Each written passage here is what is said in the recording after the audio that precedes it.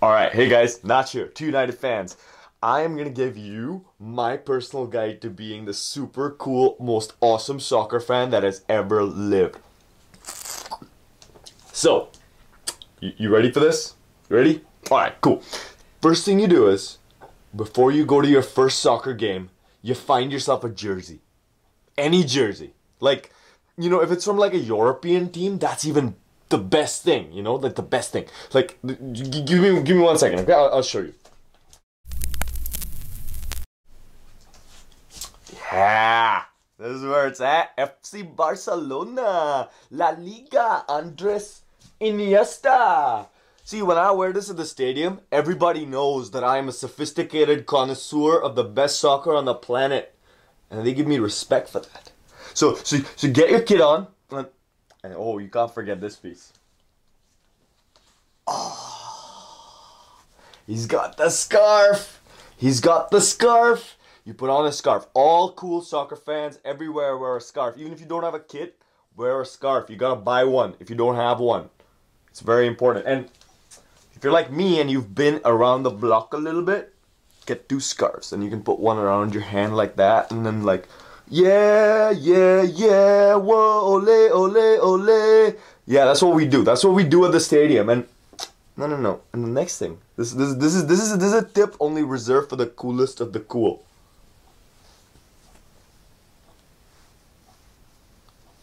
You see what he did there?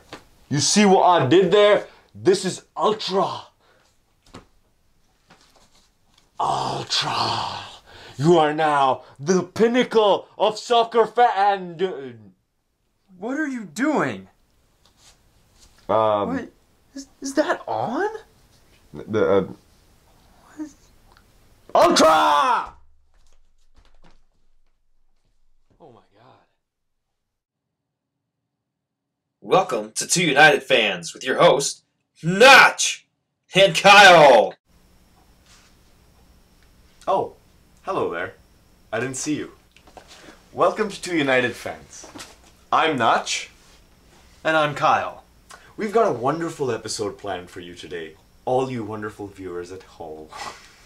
Okay, I can't do that. What have we got lined up for these for good folks today, Kyle? Well, to start off, as you might notice, we're wearing some MLS gear. Mm-hmm. I've got my Rapid scarf on and wanted to quickly tell you just what MLS teams that we're following. So, I'm a Rapids fan for the MLS because that's where I was born, and really that's about as far as my reasoning goes. Wait, didn't you like grow up in rural Iowa though? Like, what happens is the Des Moines Menace makes it into MLS? My first breath was Colorado air. Well, I'm wearing Chicago Fire gear because that's the first professional team that I went to watch in the stadium, and this jersey is one of my favorites only because it was when the Fire lost Best Buy as their sponsor. So for a couple of weeks they were playing with just this stuff on their gear instead of the Quaker Oats sponsorship that they got later. This was also the year that I managed to convince about 6 of my friends to go to Bridgeview, to Toyota Park. It's a big freaking hike, and the Fire played a thrilling 0-0 draw, and by thrilling I mean awful 0-0 draw with the Vancouver Whitecaps. Probably the most boring game I've ever watched. None of my friends have been to watch a soccer game ever since. Ouch. Yep, thanks Fire. I really appreciate that. But anyway, we've got a great episode lined up. The first segment that we have coming up is the history of the NASL. We actually filmed this a couple of episodes back, but didn't have a chance to put it out. That episode got a little too long, so we're gonna put that out there first. And the next thing is I got a chance to go backstage with the Nord Futbol podcast with Wes and Bruce. So you'll see some footage of them as they filmed their episode 2, and maybe a little bit more about the history of that podcast as well. But first, let's take a quick break and come back with the history of the NASL.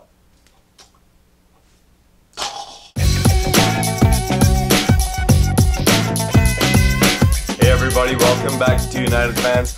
Let's start with going back to the year 1997 when we're talking about the history of the NASL. This is way before the new NASL was founded, but we need to start with 97 because that's the year the USISL A League, don't try to remember that, was founded. That league existed between 97 and 2004 and was the second division of American soccer. starting in 2005, it was renamed to the USL First Division. That league existed between 2005 and 2009.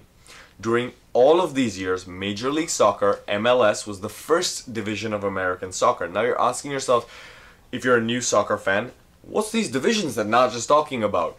Well, let's go back to the globe and talk about other countries. In most nations, when we talk about soccer, there's a top division and then several divisions below that. The first division, second division, third division, fourth division. As you go down the list, the talent level and the skill of each team decreases. Also, the amount of money they usually spend. In most other nations other than the United States, you're also going to find something called promotion and old-timers don't groan, promotion and relegation, where teams can move between leagues depending on how well or poorly they do. That is not true in the United States. So going back to our timeline, in 2009 there was something called the USL First Division that was confusingly the second division of American soccer underneath Major League Soccer. And then at the end of 2009, there was this political conflict where a consortium of team owners didn't want the league to be owned by this other company. There was some political conflict. We don't really want to go into it. It's very confusing. Let's not do that. All that needs to be said is there were two competing groups. There was this consortium of team owners that started the NASL, the North American Soccer League, a league that was named after a league that had existed in the 70s and 80s, harkening back to the pretty much the old golden age of US soccer, the NASL. And then you had this other league called the USL First Division, so the existing league, owned by that company that these folks over here objected to. Neither team had enough, or neither league had enough teams to be sanctioned by the USSF. So they were in conflict, and yeah, is your brain hurt yet? I researched this and my brain hurts. It is very confusing, and it doesn't get a whole lot easier until a few years later. So in the 2010 season is what we're up to right now. And in this year, the USL doesn't have enough teams, NASL doesn't have enough teams either. So the USSF created the USSF D2 Professional League. So this was a league to bridge the gap between the years where they were figuring out what to do with second division soccer in America. After this, in 11, they figured it out. They got it stamped down, and it's what we have today. So the USL added Pro to their name because why not? So USL Pro is now the Division III soccer team or soccer league in America. NASL is now Division II, which is what we play in here. And MLS is Division 1. So it's MLS, yes. NASL, USL Pro. So as we learned a little bit earlier here, the NASL is operated by a group of members from its teams. It's owned by all of the teams themselves. And they each have one representative on the Board of Governors. And the Board of Governors is a group that manages all the league rules, oversees any big changes to the leagues, but they elect one member to be the commissioner. So currently Bill Peterson, very quotable man. Look him up. It's the same as Don Garber, if you're familiar with MLS. So think of it on that level. There are a few differences that we do have between the leagues, though, and it's kind of startling between the MLS and NASL specifically. The first one being a split season format. You've got a spring season and a fall season. Those of you familiar with the Mexican League, here's adding a little bit more complexity. Those of you familiar with the Mexican leagues will find a split season familiar. So the NASL has a spring season and a fall season. Each one has a separate points table, and you have a spring champion and a fall champion. And previous to this year, previous to 2014, you had the spring champion and the fall champion competing for the Soccer Bowl to be the NASL champion. I have to say, I will miss the Soccer Bowl for what is now called the Championship.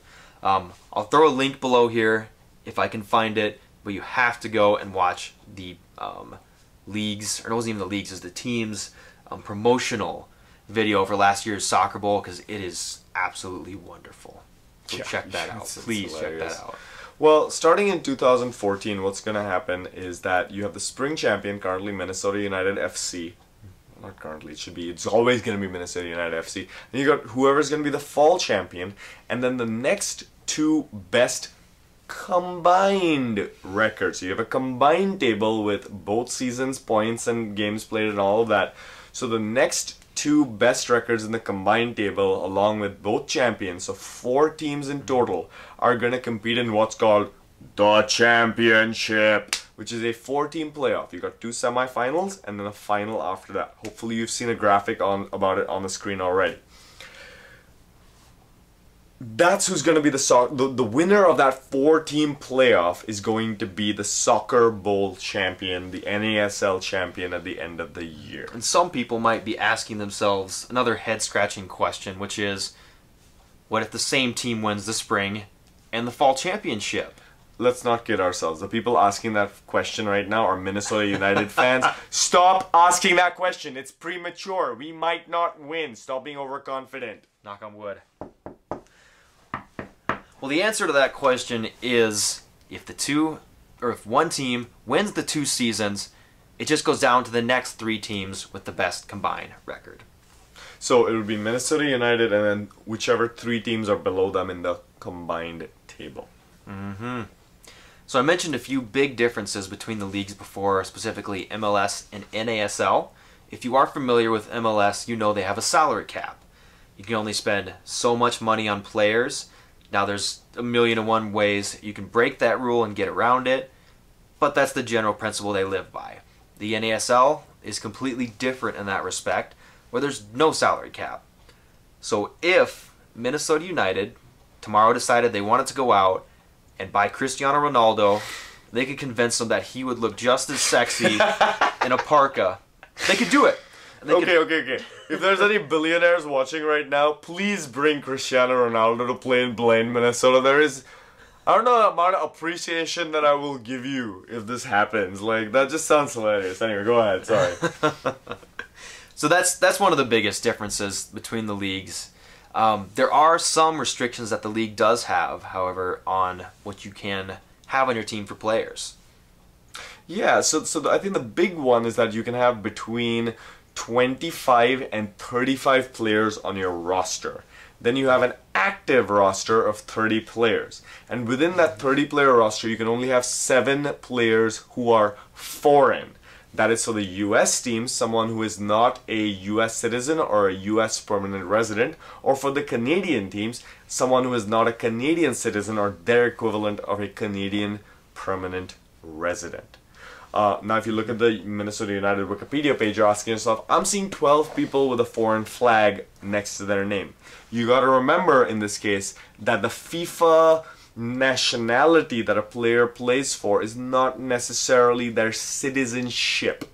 So, Minnesota United right now has either 7 or fewer than 7 foreign players, and we are in compliance with that rule. The other thing that we should talk about also is that most NASL teams are in the red. That means they're not making much money. Soccer teams in general make most of their money from sponsorship and TV deals. The NASL does not have a comprehensive TV deal. Individual teams have deals with local TV stations, but they're not worth much money, to be perfectly honest, and for the most part. And you have certain teams, Cosmos, that have large sponsorship deals, but most, again, don't have very large shirt sponsorships either, which is, again, a big source of money. And that does roll over into the players as well, where you see the salaries in the NASL are, as you would expect if you're thinking of a Division II team, are much lower. In general, most players in the NASL will be holding down 2 jobs. One being a full-time professional soccer player, and the second, in general, you'll find a lot of coaching jobs. But some other way to make more money to be able to live the lifestyle that they want. There are definitely exceptions to that rule. As we talked about with no salary cap, you will find teams who will go out and spend big money for Cosmos! And Minnesota United, let's be honest. Yeah. Cock-a-doodle-doo, sports fans. I am Bruce McGuire. This is the DuNord Football Show. I'm Wes Burdine. Hi, Bruce. Good to see you, man. It's 2 weeks in a row, I think, with the cock-a-doodle-doo. I know. I've been working on trying to come up with like a catchphrase. Yeah. It's because you're a secret Tottenham fan. It might be it. Yeah. What were you what reading do they have from? to do with chickens? The Crest chicken? Yeah. I thought that was like a stork It's a or something. rooster. No. Really? Yeah. What were you Where reading? the hell did they get roosters that skinny? It's, that's the London. skinniest. London during the war. That is a skinny Crimean bird. War.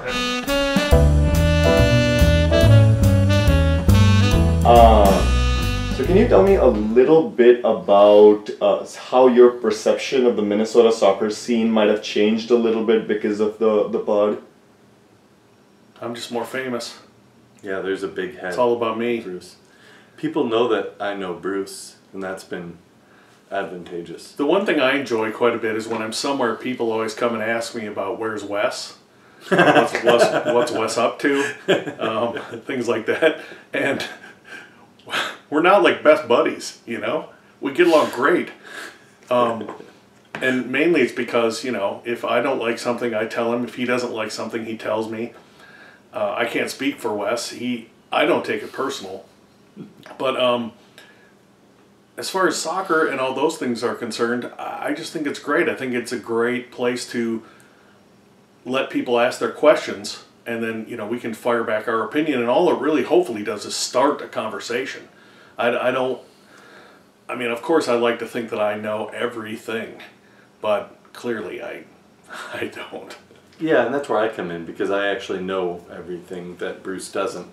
And that's called how synergy works. I'm going to towel off. Yeah, let's do it. I'll tell you off.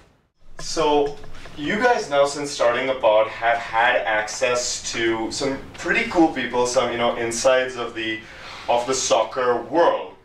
Now, has that influenced the way you see the soccer world, or your perception of what goes on in the business of soccer? For me, it has not, because most of them won't really tell you what's actually going on when you interview somebody. If you interview somebody with a great personality, it's easy to do a fun interview because you can talk about a lot of things, but actual insight and actual facts and actual things that may happen in the future, good luck getting any of them. Nobody gets those. One of the things that it has put us in proximity to people who we see on TV or you know, who have names that people know, and you recognize how small of a world the soccer world is. And sometimes I've been kind of starstruck by that, but other times I've been very underwhelmed by just how kind of okay. Normal? Oh yeah, how normal everything has been with that.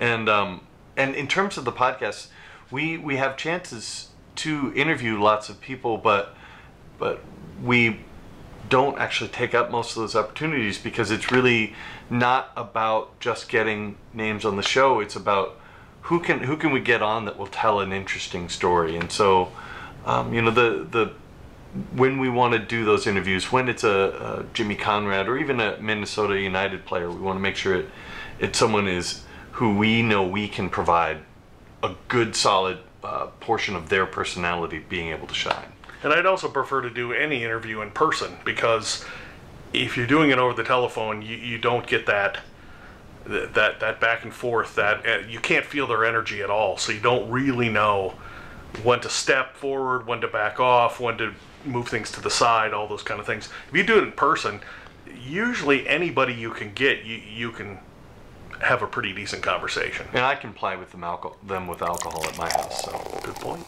Can you tell me a little bit about how each episode comes together, or just really in brief, or how you guys plan it out, the notes you might take, and the segments? We just riff. They got beaten handily by Real Salt Lake. Former Minnesota player Luke Mulholland Name checked Minnesota after the game, by the way. Did he? On NBC. What did it say? Yes, you know, I played there and it was great. Yeah, we're going to MLS. Luke Mulholland, baby. We just got promoted. We got mentioned by an MLS player. That's the second time. Landed Donovan the week before. Yeah. What more do you Get want? the hell out of the way. Yeah, Don Garber is. If once we get him, then it's Beetlejuice, Beetlejuice, Beetlejuice. 3 times. And we're in. incorporated. Since Bruce started the blog, he's had his daily, weekly notes that he kind of takes on his own. those create the bones, sometimes the meat and the skin. But the script, basically. And then I'll take what I watch and kind of what I want to think about, and sometimes I'll email him in advance. But most of the time, I'll just kind of wait and see if I can throw it in, and if it has no value. But most of what I'm trying to add is seasoning and allowing Bruce to pour forth knowledge. I try not to get in the way. One of the fun things that I really love is when we'll start talking before we do the show, and one of us will start telling a story or an opinion, and the other one will stop them and say, "Save it for the show." Yeah. Because that way it's fresh. We don't have to try and recreate a conversation that we've already had. We get to have it live right there as it unfolds. So we don't even know where it's going. There's a lot of like effusive laughter that I give, because usually I know Bruce has a story and I don't want to hear it until the show, because I want to have that pure joy of, real laughter. Yeah, absolutely. It's great. I love that stuff. Kind of the president of the whole umbrella. Yeah. Is basically just the way making all the bobbleheads and the Frankie Haydick chastity belts. So, for the women around Frankie, is that what you're saying? The teenage girls? I don't know. You figure out what it's for, man. But it's got his head on it. It's his face. Give it a thumbs up. Chastity belts, man. I love it. You could make a fortune off those goddamn things. I'm there, man. Baby. Yeah. I'm there. Yep. All right, I'm picturing this, and it's creepy. Yeah, but I got a picture of him up on the like a back of an old El Camino, shotgunning a cheap beer, wearing a chastity belt. I'm just saying, on the chastity belt is him kind of giving the thumbs up with a gleam in his eye. Right, Steve. What about the reception that it's received, and has it been what you expected? Have there been particular things about the reception that you appreciate or don't appreciate? I have no expectations of where this podcast goes, who listens, who doesn't listen. We've had some great interaction with people because they really dig the show. But for me, it's really never been about that. It's been about them being a fan of the game. I'm a fan of the game. Wes is a fan of the game, and that's all that matters. I don't want to be a host of a podcast. I just want to be another guy who maybe is taking a leadership role in spreading the word, spreading the news, keeping the enthusiasm going. That's why I do it. Yeah, I have enjoyed the people who say that they think Bruce and I hate each other. There's someone who said that they think that we hate each other, which we might actually secretly. But the reaction I've tended to get is that is just kind of that no one feels like, even though I am a genius, no one feels like I'm unassailable and that they can't challenge me or continue. And that's kind of fun because it really is just a place to get conversation started where it's not just shooting from the hip and saying asinine things or just fighting, but that it's a place where we can try to think up, be devil's advocate to one another, and then Twitter and all these places allows people to join in that. Well, another big thing for me is going along with just being a soccer fan, and everyone who listens is a fan, is it gives them an opportunity to think, he's approachable. I can go talk to him about the podcast, and all that does is open the door for me to meet another person. I grew up with no other soccer fans in my life until I was, well into my 30s. I didn't know any other real true soccer fans, and so I've always been craving more and more and more, friends in football, and that's what it really gives me the best opportunity to have, is just to meet tons of people, and then we can just be fellow soccer fans and hang out and talk, and I get a huge rush out of that. One final question I have to ask about the Iron Skillet. The Iron Skillet has really taken over and become its own beast. Can you just give me a few things about how that came about and how you feel about that now? Well, two things I really like as far as being a soccer fan. I like iconography, and I like kind of obtuse references. So when I can take those two things and combine them into something that we've literally just made up on the fly, which was Minnesota United having a terrible time on set pieces, and out of nowhere one day I said, what we ought to do is get a bunch of us to go out to their training and just literally take to the field when they practice set pieces, and every time someone makes a mistake, we hit him in the side of the head with an iron skillet. Did you script that, or was that on the fly? I forget. Well, I mean, it was an idea that I thought up, and I just went with it on the show. Okay. You know, and we went from there, and it's just become its own beast. And so it's obtuse and ridiculous and absurdist, which I love. But then it's also a strange icon that can be used in the soccer world, and it takes on its own life. And I mean, the day when I was at a game and a guy showed up with a 6-foot-tall fiberglass iron skillet, I literally got tears in my eyes. Because, I mean, that t-shirt that somebody made was one thing, but to actually make a giant iron skillet, I mean, it blows my mind that any stupid thing that we think of could take on its own life. The other one being the Batman and Superman for Miguel Ibarra and Christian Ramirez, and giving them these nicknames and just running with it. And then one day after a game, you know, Ramirez scores a goal and pulls up his shirt and he's wearing a Superman shirt underneath it. That's incredible. I love that stuff.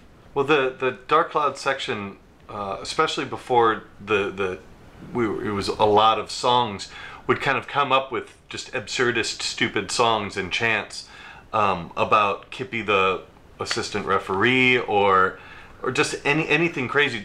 You know, you dive like Jamie Watson. And so the show has been kind of a like little microcosm of that, where we'll make a few jokes and some of them will just be funny to us, and then someone will take that idea, just like in the Dark Cloud section, and it'll suddenly become a virus and just overtake everything. And it's so stupid, and there's something beautiful about something so dumb becoming so, having a 6-foot tall fiberglass version of something so stupid is an iron skillet. There's something amazing about that. Yeah.